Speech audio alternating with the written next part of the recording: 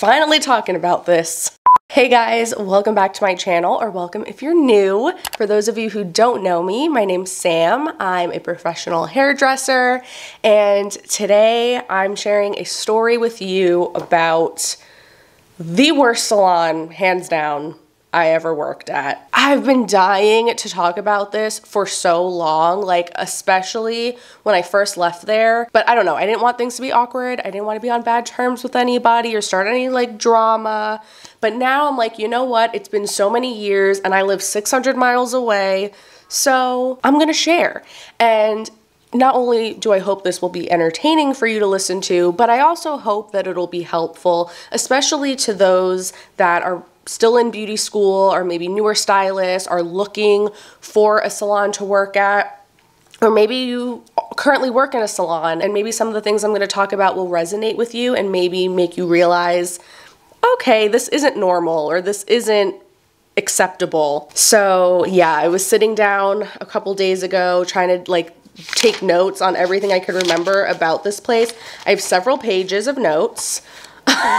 Everything that I'm going to talk about in this video happened years ago, back in early 2018, so literally 5 years ago. So I don't know if things at this particular salon have changed since then. All I know is my own personal experience, and if you are watching this and you happen to know exactly what salon I'm talking about, please don't say the name in the comments. For the sake of the video, we are keeping it all anonymous. This salon that I'm going to be talking about was actually the second salon I ever worked at, because the first salon technically I assisted at while I was still in beauty school, but this was the first salon where I was actually taking clients of my own and working as a full-time stylist. To give you a little bit of like backstory, because when you start to hear like a little bit more about this place, you might be thinking like, well, why the hell did you even want to work there in the first place? I was still in cosmetology school at the time, but it was like the last few months. I was almost done with school, and I started going to this girl to get my eyelash extensions done. And the salon was like a salon and spa. They did a whole bunch of different services, and this girl in the back of the salon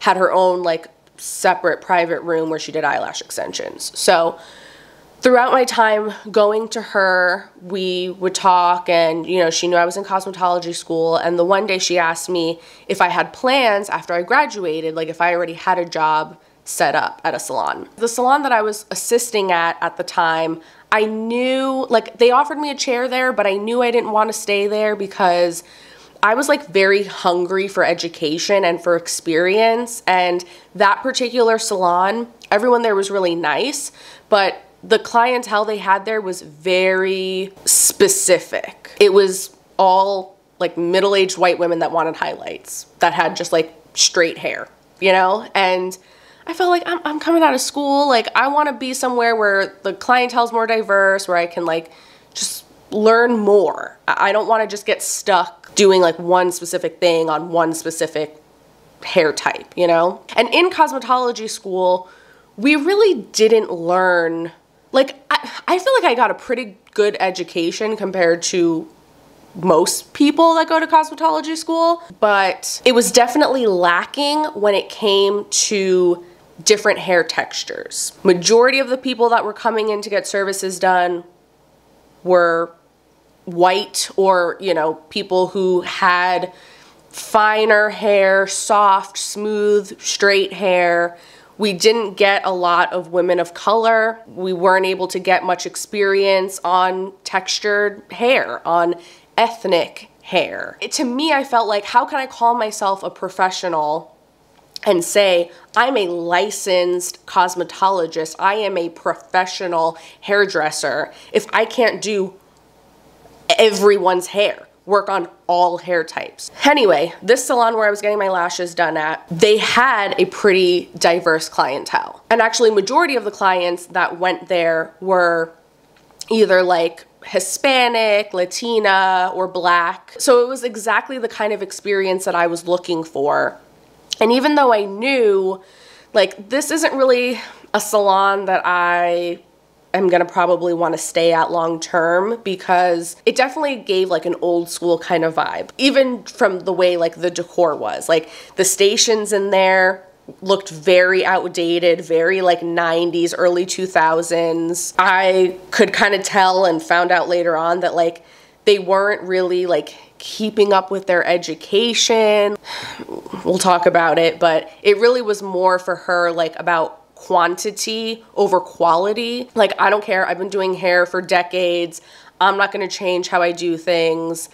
I'm just going to keep everything the same and just try to get clients in and out as quickly as possible, basically. Majority of the people that worked there were all older, like 40s and up. So like definitely gave off old school vibes, but I was like, that's fine. Like, even if this isn't gonna end up being the place where I thrive later on in my career, but this is the kind of experience and practice that I want, and I feel like there's a lot for me to learn here. So anyway, the last girl, who's also the daughter of the owner of the salon, said, oh, well, you should totally work here. Like, you know, I told my mom about you, and I feel like you would be a good fit here. I was like, okay, well, it's kind of a win-win because this is the kind of experience that I am looking for. And I mean, she's offering me the job basically. So it takes out the pressure of me having to go and apply to different salons and all that. And like, I already get my lashes done here. I already know the owner's daughter. Like, we've kind of become friendly. So yeah, why not?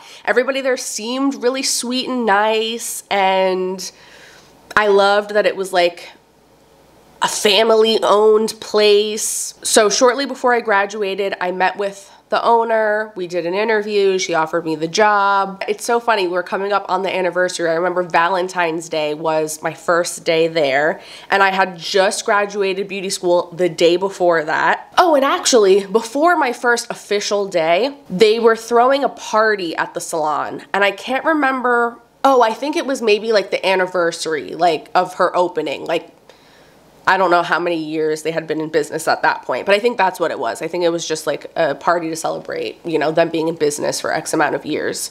And they were telling me about this party they're throwing, and they were gonna have like all this food and all these different areas set up. And I think they were gonna have like other little vendors come in too. And it was gonna just be like a good way for people to come in and like socialize and learn about different services, and they could get like little mini services done on them. So she wanted a couple stylists there doing like little quick hairstyles, and then a few other people doing like quick makeup applications. So she asked me if I could do makeup at this party, and I was like, okay, sure.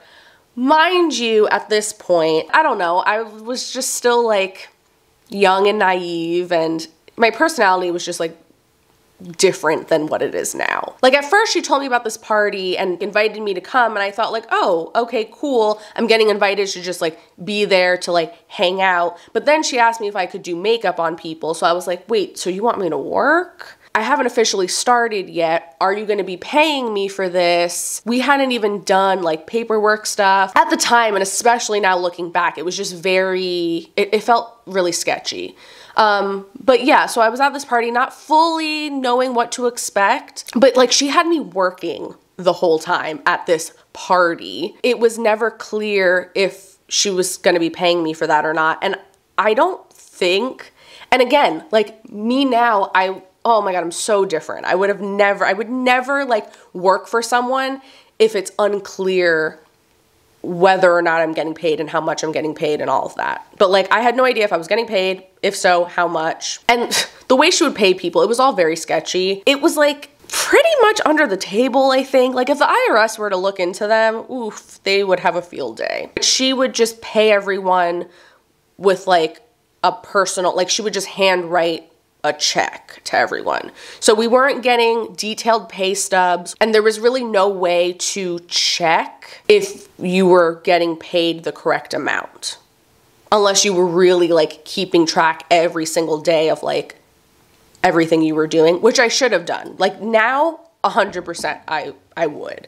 But at the time, I was just like fresh out of school, didn't know what the hell I was doing. I had never worked in a situation like that before, so I didn't really know how that stuff all worked. But to give you an idea of like the dynamic of this place. So the owner was a hairdresser. Then she had another guy that specifically only did hair.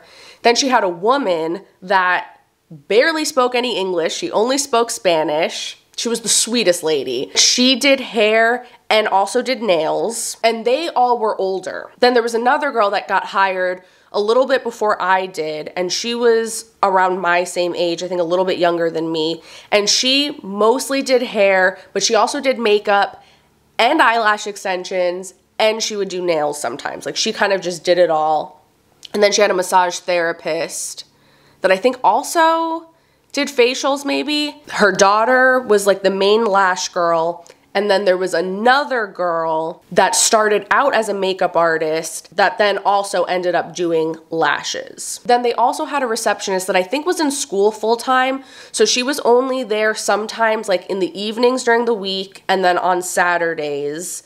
And then this really young girl that was in high school that would help out as an assistant and would like clean and stuff like that. But again, she was only, I think, like on Saturdays and like occasionally in the evenings during the week. So that was everybody that worked there, just to like give you an idea. Another thing about the salon, which I didn't realize when I originally got the job there, because even though I had been getting my lashes done, like I said, the lash room was in the back of the salon and it was kind of separate from the rest of it. And she would always just play, like, you know, her own music. Well, I didn't realize that this was a Christian salon, which, like, okay, whatever, that's fine. Personally, I'm not religious myself, but, like, that, you know, that's whatever, it's fine. But this woman would play Christian music only. But it was the same album every single day. And I worked there not for a very long time. It was from February until the end of May. But the entire time I worked there, it was always the same handful of songs, just on repeat. It never changed, ever. It drove me crazy because I'm sorry, even if it's like my favorite songs in the whole world, if I'm hearing the same ones over and over and over all day long, every single day for months, I'm gonna grow to hate them. Like, it's gonna drive me insane. Now, when I interviewed for the job, I told her exactly why I wanted to work there specifically, and I told her that hair was the thing I wanted to do. I had no interest in doing nails. I maybe would be open to learning eyelash extensions down the road, but like hair was my thing that I loved, and that's what I wanted to practice the most and learn the most, and especially hair color, like that was my thing. And she had told me that she would pay me commission. I think it was gonna be like 40% commission on services that I do, and then because I'm brand new and I don't have a clientele yet, in between clients, when I didn't have anybody to work on, I could help her and work as like an assistant or work reception at the front desk. Like, I could find things to do in the salon and she would pay me hourly in between, which is great when you're brand new and you don't have a clientele yet. She also told me that I could choose my schedule and what hours I wanted to work. The salon was supposed to be open, I believe, from 9 to 8. I want to say like Tuesday through Friday, and then Saturdays, I think they were only supposed to be like 9 to 4 or something like that. And also, mind you, I lived an hour away from this salon. But I figured, okay, she's telling me that I can start whatever time I want.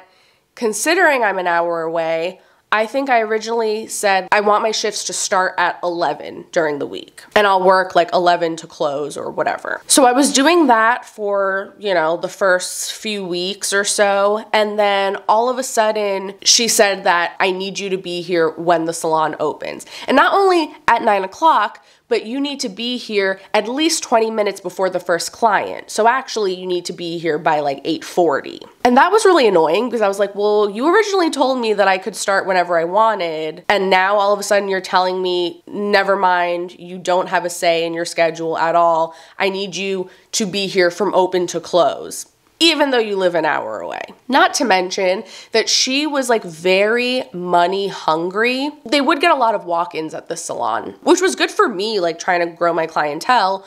But say the salon's closing at 8 p.m., someone could literally walk in at 7:45 and want a full head of highlights, and she would take them. And she would make us stay late to do the service. Like, she never would say no to anyone. And listen, I understand there are certain things when it comes to like owning your own business and running a successful business and growing and all that, like, the customer is always right, you never want to turn away business and da-da-da, whatever. But like, this was already an established salon. Like, they were very busy. At some point, you gotta have some boundaries. There were just certain things that I felt were just kind of unreasonable and ridiculous. She would also change the dress code just randomly, like multiple times within the few months I worked there. When I first started, she had like a little handbook of like the salon's policies and the dress code and whatever. I think it started out that we could wear whatever we wanted as long as it was professional and we were covered. And then, oh, now you have to wear all black. One time, I swear, I was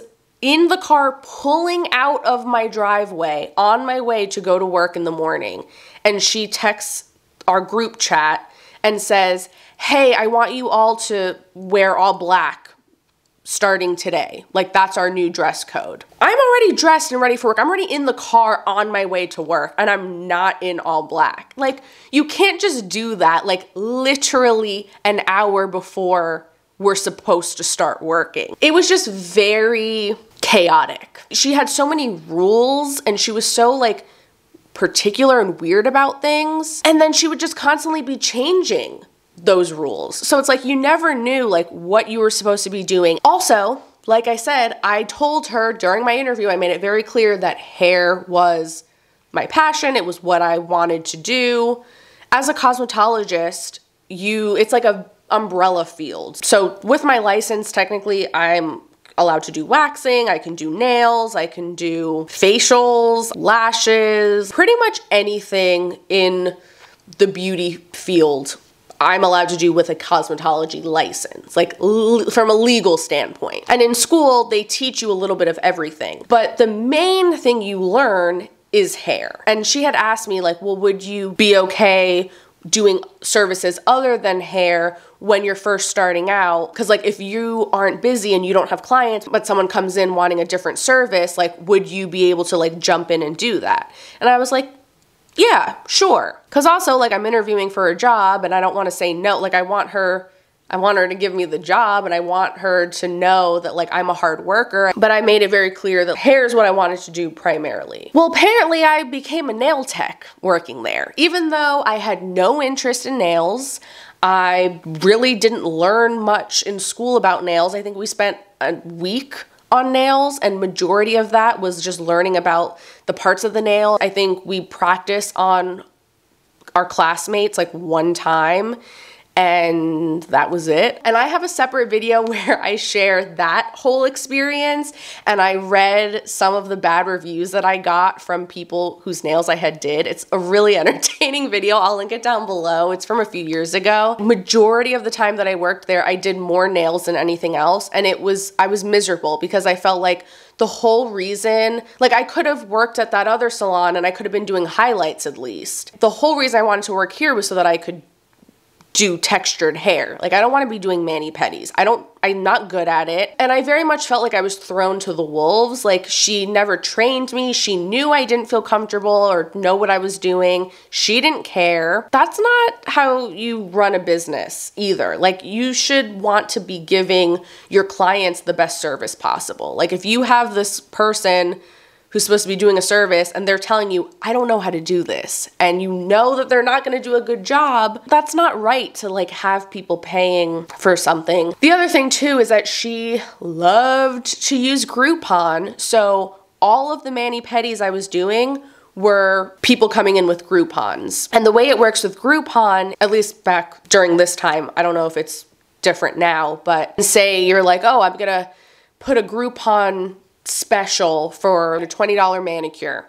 Well, Groupon takes 50% of that cost. So if they're using a Groupon, they're coming in for a $20 manicure. Well, you as the salon, you're only getting $10 out of that 20. Once you're splitting that 60-40 with the tech that's doing the service, you as the tech are only getting $4 from that Groupon service. So I would be doing these mani-pedis and I can't remember how much they cost, but it was like ridiculously inexpensive. I remember doing the math at one point and I was like, this is literally slavery. And it was frustrating because I was like, I could literally be doing anything else. I could be working retail and I could be making more money than this. I just spent 20 grand to go to school to get my license, to be doing these really sloppy, shitty mani-pedis. Like, for what? I didn't learn this in school. Like, my education is just totally going to waste now. And mind you, I have a college degree too. Not that, you know, anyone is above like doing any type of work, but like I am in all this debt from my 4 years of college, getting my bachelor's degree. Now I just went to cosmetology school. I got my license to do hair. What am I doing here? Scrubbing these busted toenails. Like, no.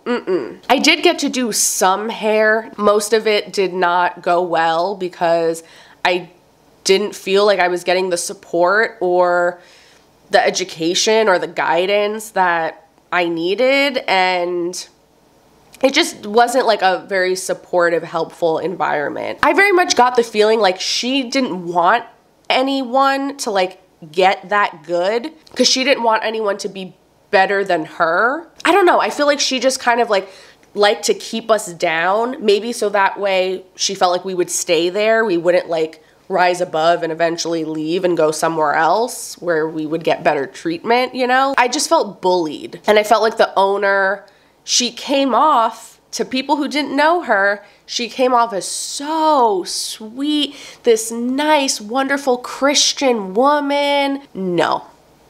This woman was immature. She was a bully. She would talk so much crap behind people's backs, clients included. There were so many times where like she would be so over the top fake to someone's face, and then the second they walked out the door, she would say so many nasty things about them. It just felt very high school, very cliquish. It's like if you weren't like totally kissing their asses, they kind of would like push you out a little bit. It's just typical like mean girl cliques, like high school stuff. I keep it so professional when I'm at work. You will never see me on my phone, texting. I'm always gonna find something to do to be productive, especially if you're paying me hourly. But I also feel like if you're in a salon and it's slow and there aren't really any clients at the moment, everything's clean, there's nothing that needs to be done, that's the perfect opportunity to work on your social media, to watch a class online, to watch tutorials, to practice on a mannequin, especially if you're a new stylist and you're fresh out of school, because there's always so much for you to learn. So that's what I would do. She did not like that. She never wanted me working on mannequins or doing anything like that. She would rather me wipe down the same mirror 100 times that's already perfectly clean than like watch a hair tutorial, practice hair, the thing I actually want to do. Which is crazy because it's like, the better I can be, and especially like the more I'm on social media promoting myself and all of that, that's gonna benefit you in the long run. That's more business for you. She was also really weird about lunch breaks, which is ridiculous. Especially if you want me working 12-hour fucking shifts, I should be able to go in the back and take at least 30 minutes to eat some lunch. They also had a very high turnover rate. A lot of people have worked at the salon, but very few have stayed there longer than a couple months. Oh, they would not be professional at all when it came to any kind of negative reviews or any constructive criticism. And they got a lot of negative reviews. And I mean, if you think about it, it's really no surprise.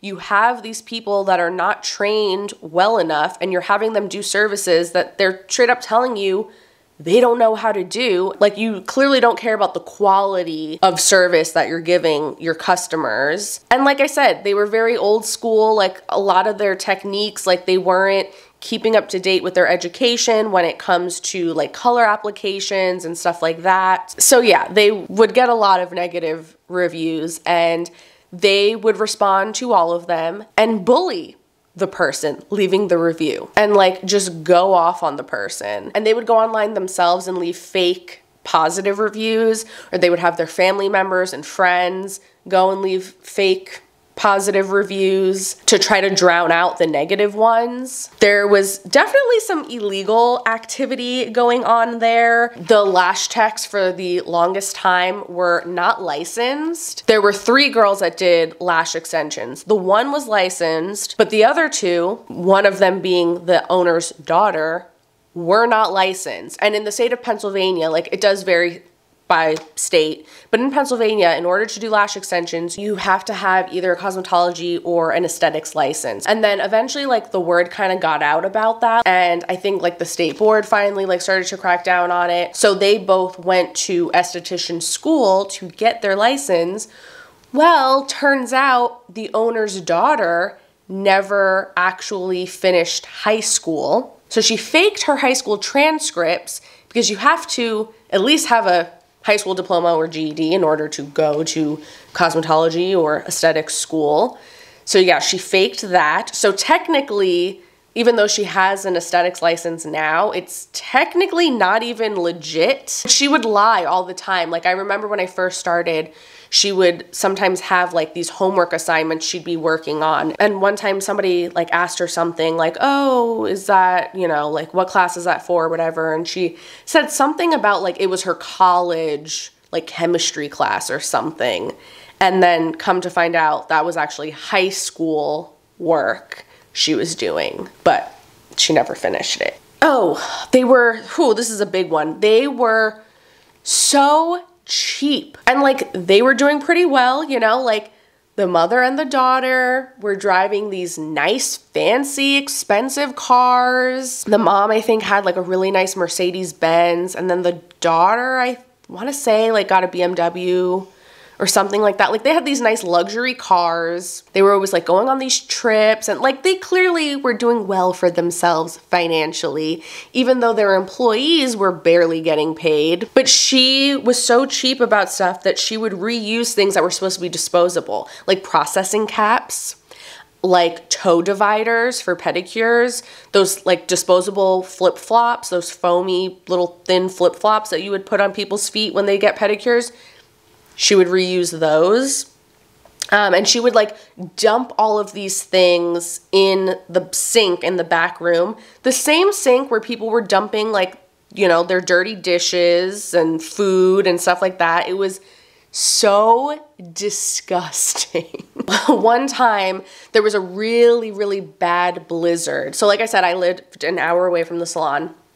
So this salon was more like in a city, sort of, like a little city, and where I lived was like up in the mountains. So the weather could be totally different. So up by me, we got a lot of snow, and it was so bad that the power was out for over a week in my neighborhood. And for a few days, the main road that led up to, you know, my parents' house where I was living at the time was shut down because a bunch of cars like got stuck in the snow, and the people had to abandon their cars in the middle of the road. So the plow trucks couldn't even get through to plow the road because there's like all these cars all over the place. So the road was just closed. So there was no way to get in and out. Like, that was it. We were stranded. Mind you, I don't have power. I also have barely any cell reception up there. So I was supposed to work that day, and it's early in the morning, and I'm trying to like go all around the house. I'm going outside. I'm trying to get like just one bar of service so I can text them and let them know what's going on. Down by the salon, I think it snowed a little bit, but it wasn't nearly as bad as up by me. And I, you know, explained the situation. I'm like, look, I'm not going to be able to come in. I'm sorry, but like I physically can't. Like, I'm stuck. The road is closed. She's like, could you come a little bit later though? Like, maybe, like, could you make it for 12 o'clock? Honey, no. I don't know that I'm gonna be able to come in at all this whole week. And then one of my coworkers, one of the lash girls, she was like really sick with strep throat, and she wanted her to still come in anyway. And she told her, oh, I'll bring you some Robitussin. First of all, like, you want her to be sick leaning over a client doing her lashes? Like, that goes to show how much you don't care about people. Like, that you would have someone come in who's sick, that, you know, she feels miserable and you want her to work anyway. And also, you're willing to risk her getting a client sick to make some money. That just goes to show you like their integrity and the kind of place that they were. Oh, and another thing, I know this video is so long, I'm sorry, but there's just like so much. They would give you such a hard time about taking time off too, which was very frustrating because in the beginning, she said, if you need a day off, all I ask is that you give a good amount of notice. Like at least let me know like a week or two beforehand if you need a day off, and that's totally fine. I never took time off when I was there. I never went on any like vacation or anything like that, with the exception of that time that there was the blizzard, which even still, I only ended up taking a couple days off for that because as soon as the road opened back up, even though I didn't have any power and I had no way of taking a shower,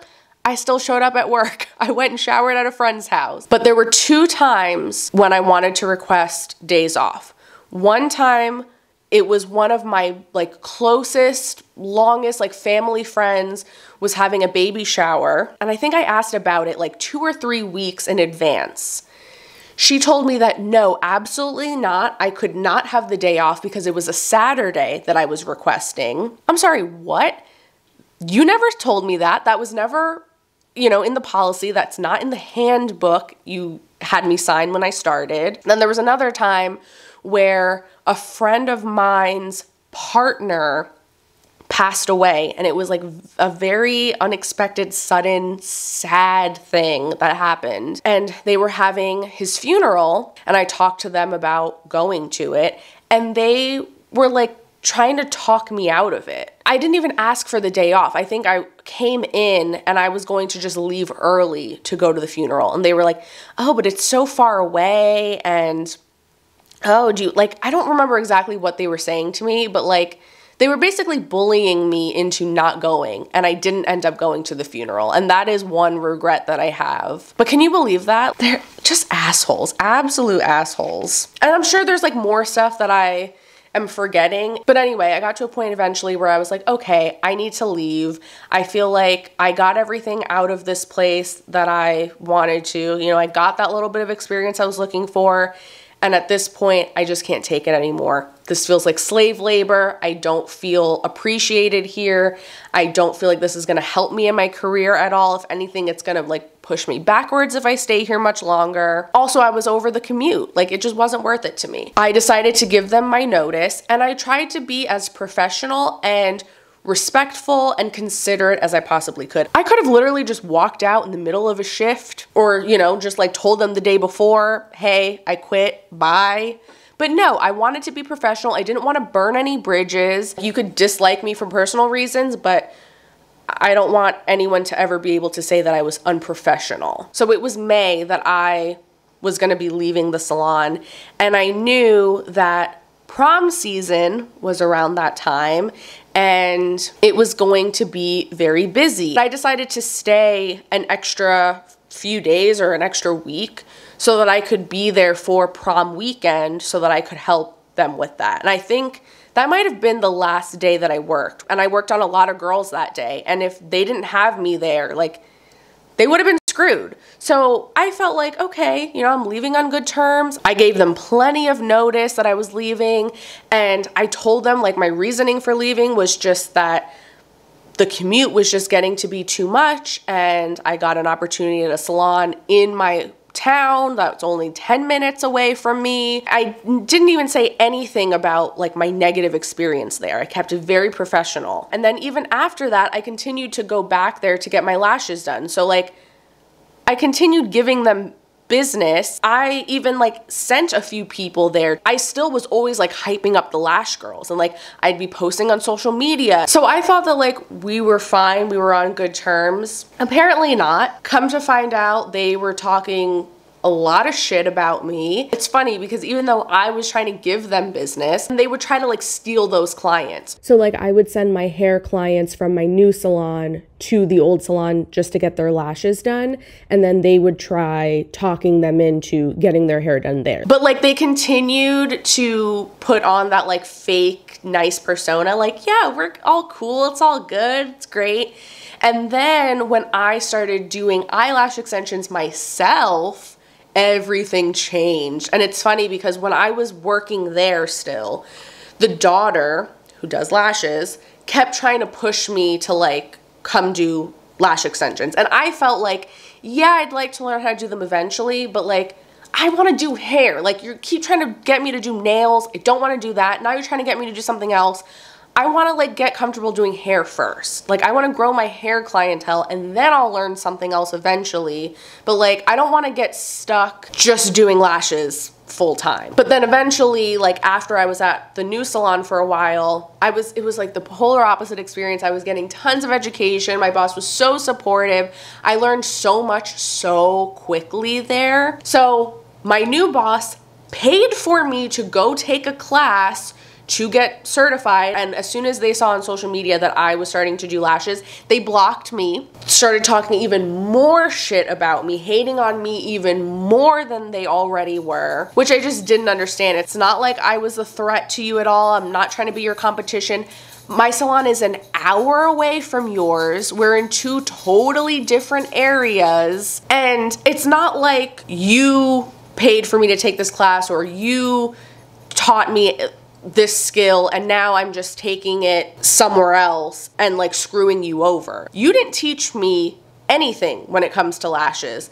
My new boss paid a lot of money for me to go take this class. I have every right to do that. I never signed a non-compete, and it really wasn't surprising to me because obviously like I had seen their true colors throughout my time working there, but it really just showed you can truly try to do everything right and be as professional and civil and friendly as possible, and like they're just mean girls. Actually, I'm kind of curious. They did eventually unblock me, so I'm kind of curious to see what's going on with them and what their work looks like. Interesting. And it still looks exactly the same, like still the same outdated decor and everything.